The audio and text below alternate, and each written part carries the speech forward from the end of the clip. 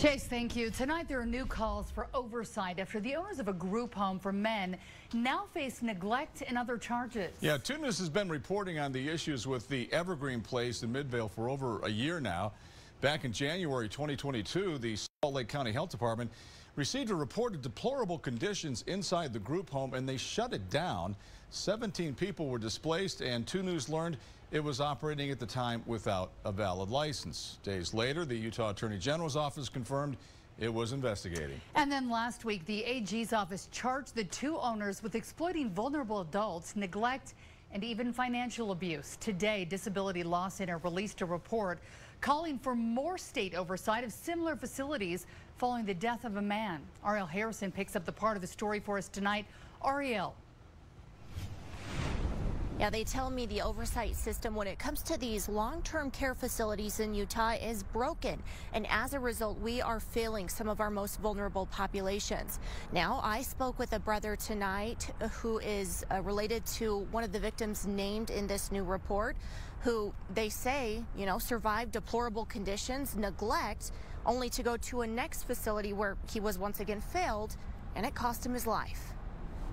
He called me on the phone every day. Nick Nguyen knew his brother Chen well. Close in age. He born in the November, same year, 1973. Only the 10 months apart. They lived under the same roof for years. So when you cared for him, you were able to get him his medicine. Then always. When Chen moved into the care facilities, he regularly told his brother he wasn't being fed or getting his meds, something he desperately needed to treat his schizophrenia and suicidal ideations. According to the DLC's report, the night he died in April 2022, he succumbed to suicide. Just hours before, he pleaded with his brother for help. He said he feels so bad. He need the medicine.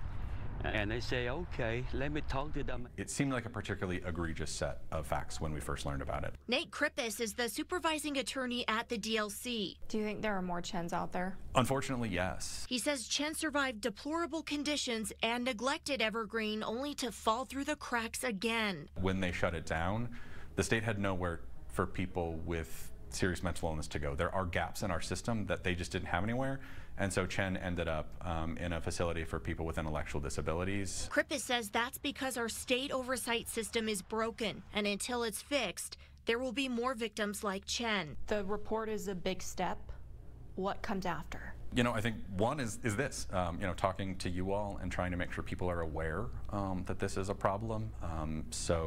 If they have experienced something or they're aware of something, I hope they will come forward and share this, because I think the system needs reform. Now coming out here for a live look at the Department of Health and Human Services, which oversees these types of facilities. I'm told the governor ultimately oversees that specific department, and that's all according to Nate, again with the Disability Law Center. He says the reports that they issued call for the governor and his team to make sure that there is this oversight we so desperately need, making sure that those teams that go out and evaluate these different facilities to ensure they're in compliance. I do have a note out to the governor's team tonight to ask about that. I'll be sure to let everyone know what they say. Reporting live in Salt Lake, Ariel Harrison, KUTV 2 News.